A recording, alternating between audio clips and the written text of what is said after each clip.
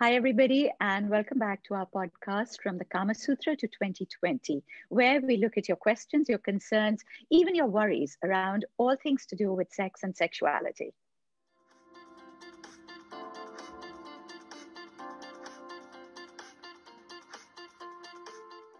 So today we have a very special episode for you because not only do we have with us Dr. Anvita Madan-Bahel. Anvita, as you know, is a psychosexual therapist, and she brings the psychological perspective to the advice that the Kama Sutra has to give. But along with Anvita, we also have with us today Nikita Dixit. Nikita, as I'm sure most of you know, is one of the most dynamic influencers on social media in India today. And she is also the founder of an amazing platform called Be Badass. And Nikita, I have to tell you, I love the name. So it's called Be Badass. And if you haven't visited it on Instagram, you need to go and see it. It's visually fantastic, but also it's amazing at the number of issues that it tackles. I know that Nikita started this as a platform to provide information and to tackle issues, relevant questions, etc., that women generally want answers to. But I think it's grown from there and it's become something that all young people and all people can come to. So, Nikita, you really are an amazing person to follow these days. And we're so happy to have you here. Welcome. Thank you. And what an introduction. I mean, what an introduction. And as you know, Seema, I absolutely love you. And it is such a pleasure to be here in conversation with you and Dr. Anvita. I'm super excited. Well, we are very delighted to have you there. Anvita, you met Nikita a brief while ago. Yes, and it is so lovely because I think she speaks about such amazing and interesting things and a lot of current topics that a lot of people are talking about. So I'm really excited to learn more and have conversations and, provide some information there. So really excited about this session. Yep, absolutely. So Nikita, Anvita and I had a little chat about this, and we decided that there's a lot of stuff that you do which excites us tremendously, but there's one particular thing that you talk about which has us so curious and interested that I thought that we have to touch upon this today because our knowledge on this is not very much. So you talk about something called ethical porn. Now, Anvita and I have done a lot of conversations on porn. As we know it, the porn industry has been a certain way for many, many years. And we've seen the downward trend in people, in their relationships, in their sexuality, in their mental health because of this. But now suddenly we have another platform called ethical porn. So tell us a little bit more, please. So mainstream porn is just problematic on so many levels, right? It has women being objectified. There are just derogatory storylines. And I mean, these days there are no storylines. It's just, just blatant objectification. And it's also problematic on the front that there aren't fair wages, there's sexual coercion, there's a lot of abuse involved. So it's not that great. And I know that many people, especially in this country, turn to porn for sex education because there is a lack of comprehensive sex education in the country. And ultimately, if that is what you are watching women being objectified, then of course you'll come to learn, that sexual abuse is normal, sexual assault is normal, and a woman just kind of putting the man on this pedestal and prioritizing his pleasure is normal. Like that is what's normal. So of course that's super problematic. Now that is where ethical porn comes in. So ethical porn is basically like fair trade porn. And a lot of the times, ethical porn is created by women. So one of the prime issues with mainstream porn is that, that there is a dominant male gaze. Of course, everything is made for men by men. Now, ethical porn changes that. Ethical porn, kind of focuses on women in many ways. It prioritizes female pleasure. it is inclusive in terms of body representation, in terms of sexual orientation.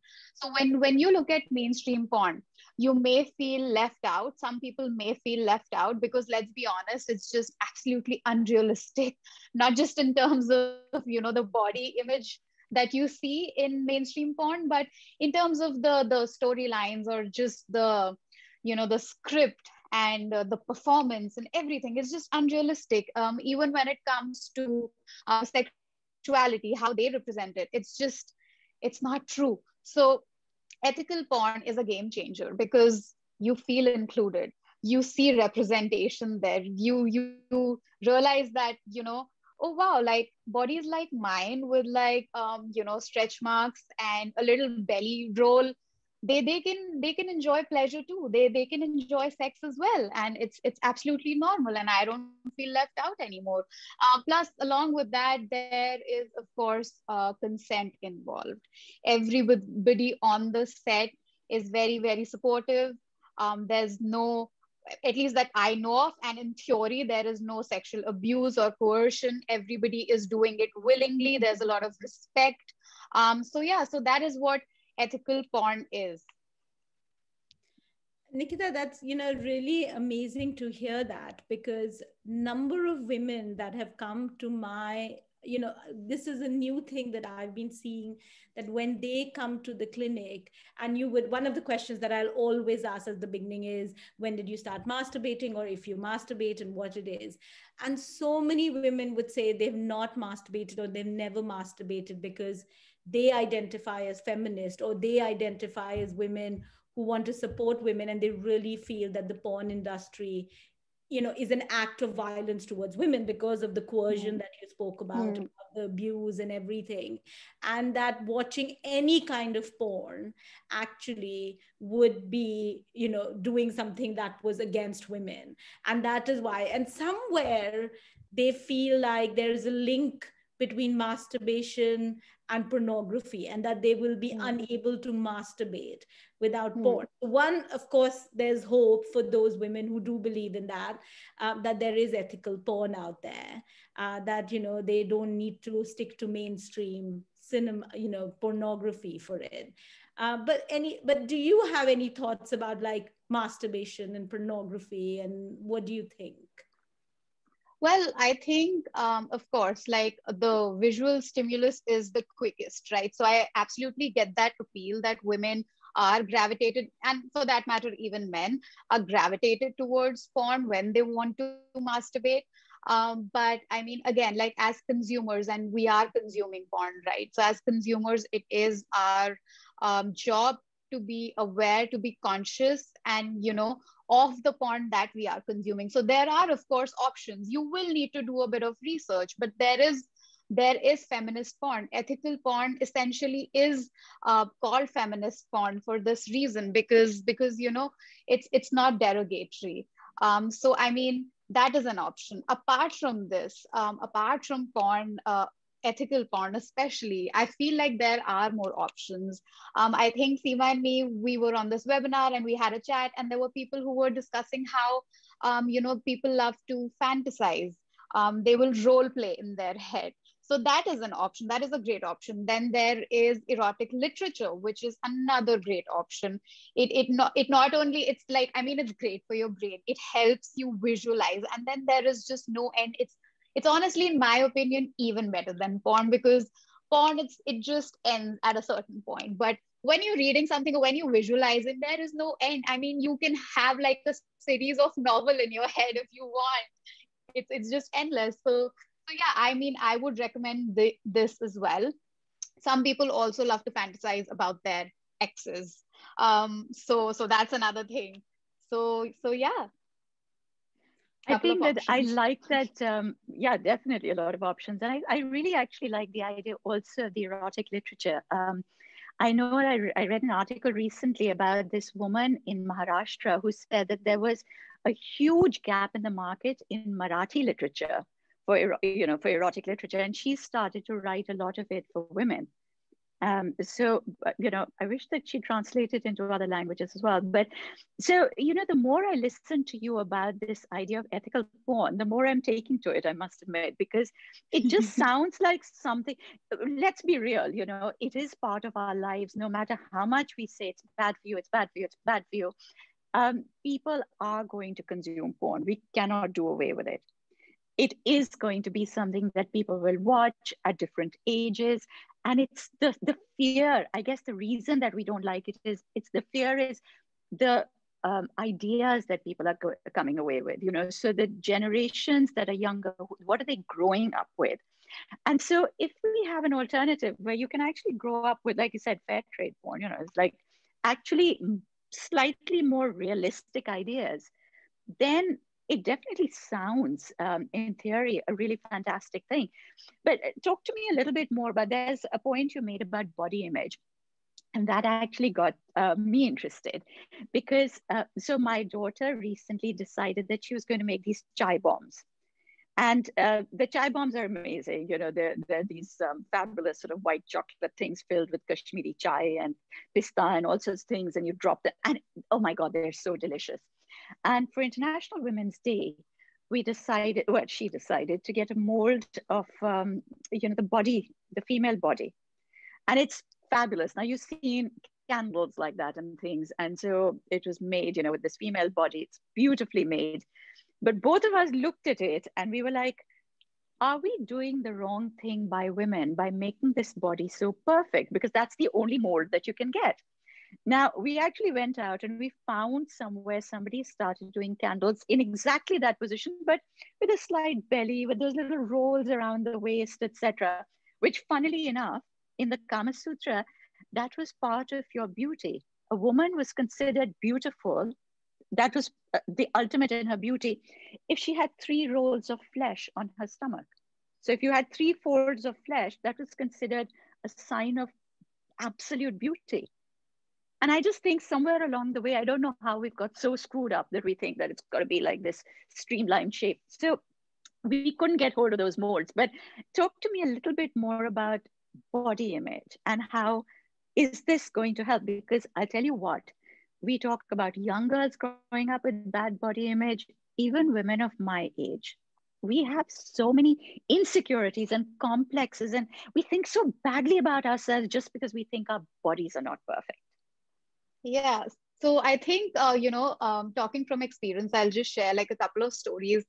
And it's just my friends who, when we have these sex talks, these girl talks, right?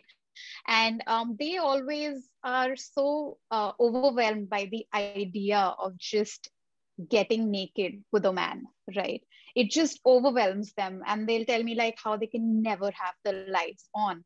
Whereas some men aren't as conscious, although I have heard your conversations in the past where somebody did say, Ranveer did say that men are really conscious about their body. So I guess it's both ways.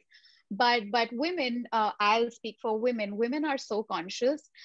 They will literally hold back. If at all they have the guts to do it, they will hold back from certain positions, right? Like most women that I know are absolutely petrified of being on top because they feel like their tummy rolls will jiggle, right? And of course, like that is natural. That will happen to men who are on top. I mean, it is going to happen. It is so natural. But I feel like it obviously the fear in them comes from the fact that they have been exposed to this mainstream porn or even mainstream cinema that is slightly pornographic, comes with some amount of nudity. The body standards that this industry has created in general is just so unreal. It is absolutely flat tummy with a bouncy butt and like really perky boobs.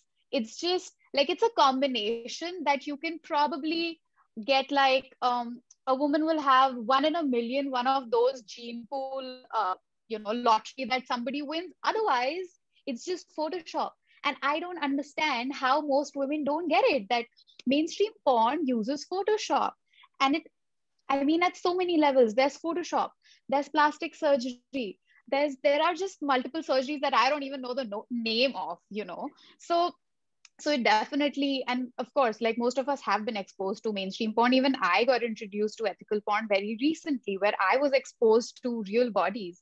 And I was like, oh, wow, look at these people with normal bodies like mine having sex. I did not know that was possible. I thought only these prim and proper, perfect looking people are capable of having sex and enjoying it. So, so I mean, that was a pleasant surprise. And I feel like for most people, that's going to happen as soon as you shift to ethical porn. And you have that option. I mean, people do have that option of watching something that is more inclusive. It's either that they're not aware of it, or it's probably that they're lazy.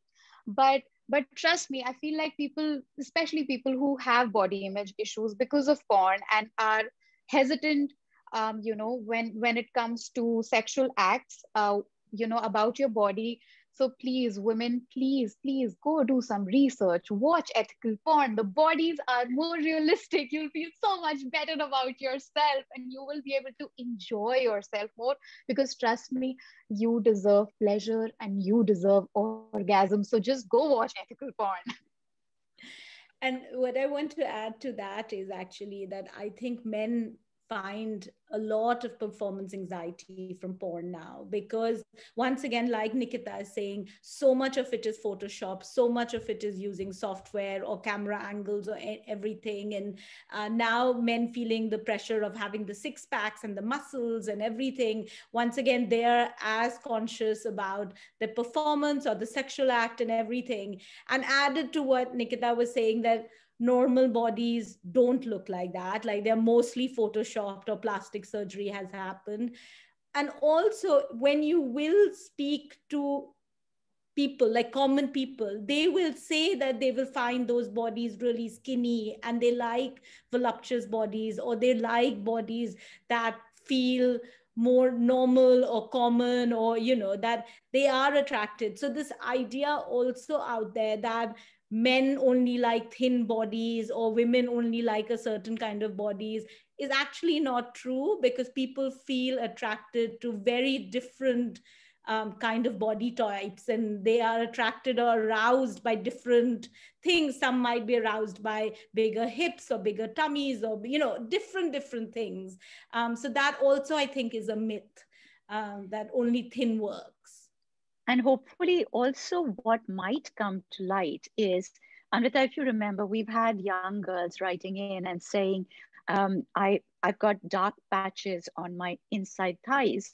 And is that normal? I don't know who to ask. And hopefully, if they're showing normal women, because most women have those dark patches on the upper inside thigh, maybe this is something that they'll see actually does exist. Or men who are saying, oh, I'm crooked or whatever, maybe this is a good time for them to see that everybody's, either the male organ generally leans to one side or the other. It has a little bit of a curve in it. So I think just putting a lot of basic fears to rest as well. Yeah, or when we talk about breasts, like Nikita was talking, that one breast doesn't look like the other breast. This is rarely spoken about, because most women think that they need to be twins or identical twins, and that never happens. There will be a shape difference or a size different, or they'll sag differently or something, and nobody ever talks about it, and they think there's something wrong. And no two breasts will look alike, or no two vaginas will look alike, or penis. And that's something that we don't see, because they're photoshopped, or like Nikita is saying, they're perfected to whoever decided that was the right way to look, and we don't even know who decided that. So tell me, I mean, like I said, I'm actually thinking seriously about going along and watching some of this ethical porn. You're convincing me by the minute, literally. I don't watch porn at all, but this might just be a point here that I want to start. But tell me, one of the things that I find most problematic from pornography, or what pornography is generating, is just this idea of how people now relate to each other. It's destroying relationships, because like you said, with mainstream porn, there is suddenly it's just about sex, or and there's no actual story to it. There used to be a time, I think Anvita said this earlier, that there used to be a time when there was a story around it. Okay, there is this man and he meets this woman and then they do this and this is what they're talking about. Now, there isn't even that. It's so cut and dried. And unfortunately, this is again a lesson that everybody is taking away from it, that this is what you do. You come in, you go bang, bang, bang, and you're over and done with, and you go to the next partner and you go bang, bang, bang. Okay, so for me, this is one of the biggest problems, is what it is doing to relationships. Tell me, do you think that ethical porn has an angle on relationships? So it definitely does. There are storylines, and there are romantic angles. There are, of course, fantasy angles as well, because let's be honest, most women have fantasies. So there's that, but with the added element of consent. So it's absolutely fine. But yes, as you were saying, and I feel like that's a general problem, not just porn. I feel like romance is dead. In fact, like in mainstream porn, if you go and search for categories, so many of the things that are normal are not normalized there. Like those are fetishes. So like romance as a category or erotica is a fetish. Like it's a minor subcategory, right? Because that's not normal. That's not normal out there in the world of mainstream porn. Similarly, you were talking about bodies earlier. So skinny body is the normal, but they call it like a plus size body or like a voluptuous body or like a big body. That is a fetish. So that's something that is offbeat and weird. It's a subcategory. So I feel like and I feel like that's happened because of probably, how our lives and how the society has changed in the age of social media, where we live for that instant gratification, and everything is instant and fast paced, and we don't really take out the time to invest in a relationship or invest in that bond that may last. And of course, like porn definitely has a big role to play, because it has convinced people that good sex only comes when you detach from that person. And so you should be doing this with multiple people, and detached sex is great. But as soon as you're emotionally invested, the sex kind of dies and the pleasure dies. And this is just an image that, if you think about it, like this is something that I've gathered from most of the movies that I've seen as well. Like it's not just porn. I have gathered this, and I've been conditioned this way myself, and it's only just now that I'm realizing it. Like I feel like even I have this mindset that romance kind of kills the vibe, maybe kills the spark. If you're in love, you don't have that spark. It dies down after a while. And I feel like mainstream media has popularized that idea, but porn has definitely added that cherry on that cake, where it has exaggerated that in terms of sex. So it's definitely changing how the society revolves around relationships and views relationships, especially like my generation or the younger generations that are coming. But I know, Seema, you have a lot to say on this in terms of relationship, because I have had this conversation with you that you believe that, the greatest pleasure comes when you're the most comfortable with that person. So please share a bit about that, because I would love to hear more again. So the Kama Sutra says that actually the best sex is with somebody that you've been with for a very long time, because this idea of instant chemistry is that, you see somebody, you get excited, you finish, you're gone. And if we say that there's so much pleasure involved in sex, then you've lost out on all that pleasure. By the time you've looked at this woman and her breasts and you've said, wow, they're gorgeous, you already have a hard on, you've had your sex, you haven't even had a chance to enjoy those breasts. You know what I mean? Like you kind of go past it. So they say that if you have been with somebody, number one, it means that it's more comfortable. Comfort is a great factor in good sex. You have enough time to be with that person. You don't have to be looking over your shoulder and thinking, okay, hurry up, because I might get into trouble. But finally, because it takes longer to come to arousal, it's just that you actually get to you touch upon every stage of your arousal, which is amazing, because you feel far more pleasure as you go past each thing, rather than having sort of bypassed the whole thing, because you've taken a Concorde out of here. So definitely, I think, and I personally, I know a lot of people ask this question about monogamy and so on, but I personally do believe that anything in life worth having, you have to work towards. Monogamy can be very pleasurable if you don't look at it as a bad word and if you work at it. But, so if ethical porn can actually bring that idea back, that, relationships are important, I think that'll be pretty amazing. Anvita, what do you think? Yeah, as in I was just going to say, connecting it to what Nikita was saying initially about the sex education bit. The problem is that porn does act as sex education in the South Asian culture because there is no comprehensive sexuality education. Or even if in the Western world, nobody is actually, people are just teaching you reproductive sex. They're not teaching you how actually to get pleasure from sex. And when visually all you're seeing is a physical connect, and it's like, how you started, it's bang, bang, like let's get it done and over with, that actually doesn't really teach you about what's about intimacy, trust, relationship, connecting with someone, respecting someone, loving someone. And all those elements speak to what you were speaking about, Seema, about getting comfortable, right? There is an emotional connection there, which is completely missing from mainstream porn. Like there's nothing to do with emotions there. Even if we say romance is dead, there's nothing to do with emotional intimacy or emotions there. And I'm not even one saying that people can't have one night stands and they need to have emotions in sex. But the reality is that seeing the other person as a person rather than an object or a sex object changes the dynamic. And what mainstream pornography does is just shows the two people as two objects, like just two sex objects, which are just moving towards getting the orgasm, being done with it, and that's it. And in any sexual relationship, having some intimacy or some emotionality or romance definitely enhances the sexual act. Definitely, I think so too. So I can see that there is hope on the horizon. Nikita, yay! You're flying the flag for ethical porn, and you never know.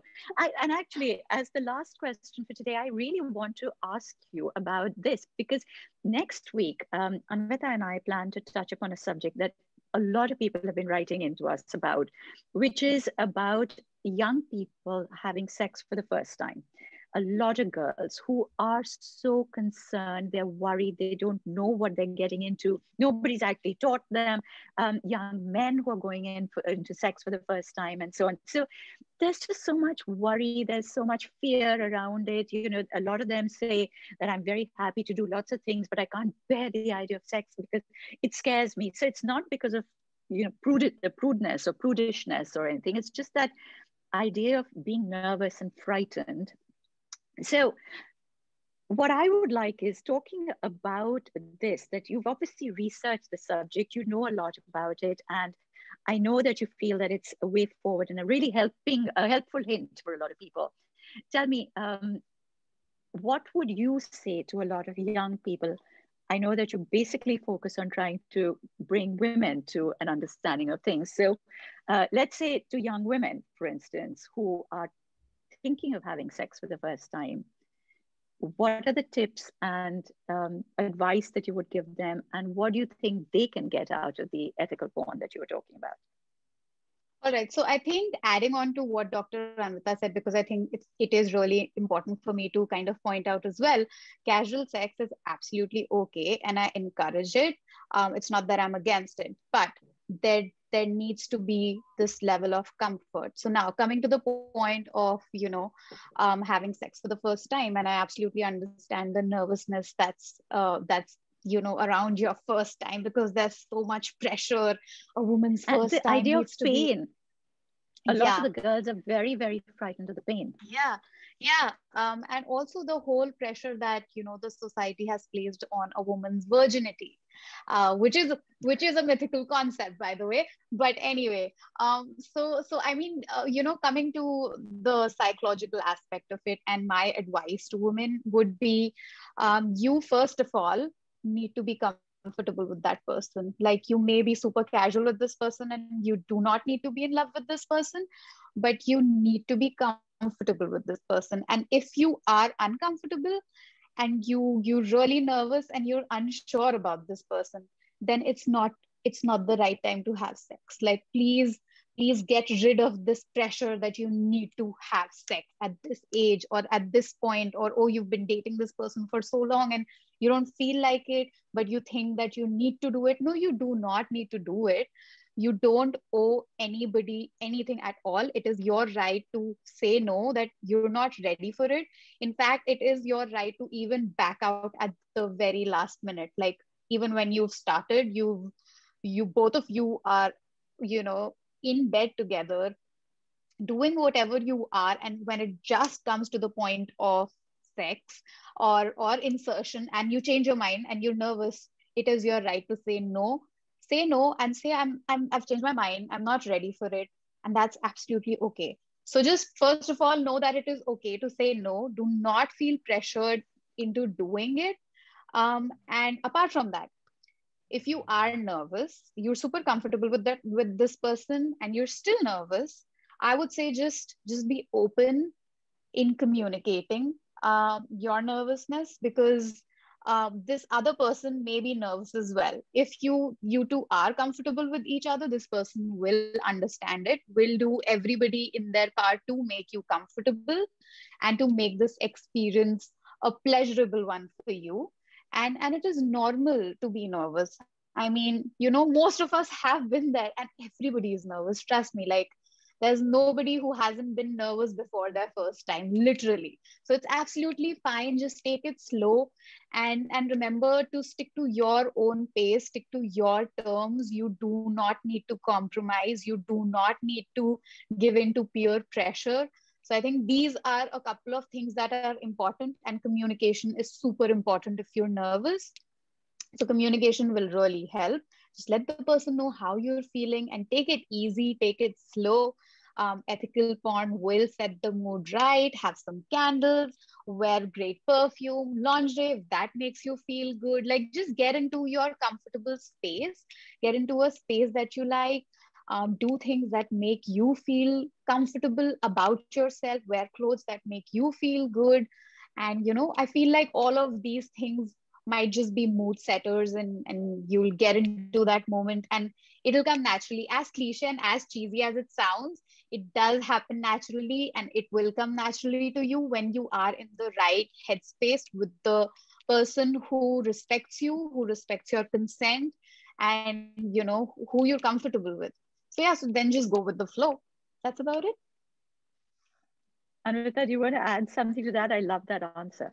I love that answer, actually. And if you're going to do the video next week, but and we will talk more in depth about it. But I truly, as in, I couldn't agree more with Nikita that if you are comfortable, you know, if there's any discomfort, that's when the pressure will be there. That's when the stress will be there. That's when you'll not be sure about it. And if you're not in the moment, you can't get pleasure. But once you're comfortable, of course, there will be wrinkles and nervousness and stress, but all of them will come to the wayside once you get into it. But if the initial comfort is not there, then it will always stay. The stress and the pressure, or like not wanting to do it, that will always stay, and it won't be a pleasurable experience. So I couldn't agree more. So you know what I was thinking was that we did a video sometime back on lubrication, because a lot of women feel that lubrication is something that they shouldn't be using. It's almost like an aspersion on the man's ability to arouse them, or their own ability to be aroused. And I mean, so much nonsense. And we were trying to say, please, you must use lubrication. It's not about how good somebody is. It's about your body. And even after we did it, there were remarks on the video saying, a man's ability to arouse the woman should be enough. And then we had somebody else saying, astrologically, if you do it on this day of the moon, then you will be properly. It's like, stop. So I'll tell you what, Nikita, if there is an ethical porn video that shows somebody using lubrication because it's a good thing, I'm sold. That's one thing. I mean, that'll be my tick mark. So if somebody, I am pretty sure there is. Now I'm going to find it, and I'm going to add it in the caption section below, like in the comment section below of this video when it goes out. Fantastic. So everybody watching later, remember by the time the video goes up, Nikita will have found a video with lubrication being used and the importance of it, and we will have it in our description in the captions. And I want to share one story with something that you started by saying about how in mainstream porn, it is very much about the guy coming in. I want you to, it's over, it's done with. Ethical porn, trying to change that a little bit, talking about consent. Years ago, when I was still in college, there was this guy that I decided I liked, and he decided to ask me out. And he picks me up from college, and we're driving along on the ring road in Delhi. So if anybody's familiar with the ring road, this is the most busy road that runs through Delhi. It runs all the way around Delhi, many, many lanes. It's crazy traffic. It's a scary place. So we're driving along on the ring road, and he says to me, I'm trying to figure out which hotel to book for us. And I'm like, what do you mean, which hotel to book for us? And he tells me, well, we're over here together. We're going to go to a hotel. And I'm like, no, let's just drive around. Let's chat. We can kiss a little bit in the back of the car. He was not interested. So basically, I said no. He stopped in the middle of the ring road and turfed me out. He actually chucked me out onto the middle of that road. Now, at that point, I must tell you, I was heartbroken because I really liked this guy. I was like, you just dumped me. You didn't want to just spend the afternoon kissing me. Am I not worth doing that? Later on, I think, thank God for a basic inner confidence that says, no, I'm okay. Thank you very much. I didn't think about it consciously, but yeah, I mean, ladies, girls, if you're going through a situation like that, don't put yourself down. You are worth better. So I'm going to bring you lots and lots of details, contact details for Nikita, because I know that she's around to answer a lot of questions and has lots of platforms on which she can answer questions. And I'm going to give you several details that you can get in touch with her at. But just before we do, Nikita, in finishing, would you like to add anything? Because you have been a fabulous guest, and I think that, at least I hope that people will get a lot out of it. I know that Anvita and I have learned a lot. I am so glad. And I think to just kind of finish off, I would say that, well, try out ethical porn, and know that consent Are there is any important. particular? Sorry, just asking. Is there any particular maker, a filmmaker that you can recommend? Any particular things that you can recommend in the way of ethical porn? So there is this Swedish a filmmaker. Her name is Erika Lust. So if you want to look her up, she's one of the pioneers, who's kind of led this movement of ethical porn. So just look her up, and just a quick Google search. I don't want to like plug in like a couple of websites here. So just a quick Google search will give you a list of, all of these websites, and there are quite a few. Again, one of the things that they may be paid, but again, like keep in mind that they do keep the fair wage, obviously in regard. So of course it is paid, but some of the stuff you can watch for free as well. So I mean, try your hands, and trust me, it is worth the subscription. Like, trust me, it is. So just invest, think of it as self-care, and invest in it if you can. And also, I feel like we've spoken a lot about sex, and I have spoken a lot about sex and porn. But yes, ladies, if it's not working out for you with your partner, just like take care of it yourself and watch ethical porn and do whatever works for you, and just take onus of your own orgasm. Take that responsibility. You deserve pleasure. So just go get it. I mean, it's so simple, and trust me, like, your body will thank you for it. Your brain will thank you for it. So just go for it. And if you can, invest in a sex toy as well, because that's brilliant. So yeah. Wonderful. Anvita, any closing remarks? No, I'm really excited, and I couldn't, it's been such a learning experience to learn about a lot of things. And also this idea that, women can be in control of their own sexuality, and that's what gives them the most pleasure rather than relying. And also this idea that Nikita was talking about, that pleasure for women is okay, so don't feel guilty about it or anything. Invest in it. It is fabulous for you, so invest in your own pleasure rather than depending on somebody else or something else. Invest in your own pleasure. So yeah. Yeah, and our ancient texts say that your pleasure is your responsibility. It's not somebody else's responsibility. Another person can be part of your pleasure, but it's not them who's going to bring it to you. You bring it to yourself. You have to open up your own channels in your own brain to decide that you want that pleasure. So that's the very first step forward. So as always, please do like, comment, subscribe on the video. If you have any questions, send them in to info.seema.anand@gmail.com. Anvita, of course, is on anvita.madanbahel.com, and Nikita's various contact details, which I'm going to read out to you because she can be reached on many, many different platforms, and she's a very useful person to reach out to. So the Instagram handle is bebadass.in. So bebadass is literally spelled BEBADASS.IN. Her email address is nikita.dixit@hotmail.com, which is spelled NIKITA.DIXIT@hotmail.com. And there is one more Instagram handle, which is miss.dixit. Is that correct, Nikita? Yes, yes. Okay, wonderful. And I guess all that remains for me is to say thank you all for being over here. Nikita, thank you once again for educating all of us, and we'll see you next week.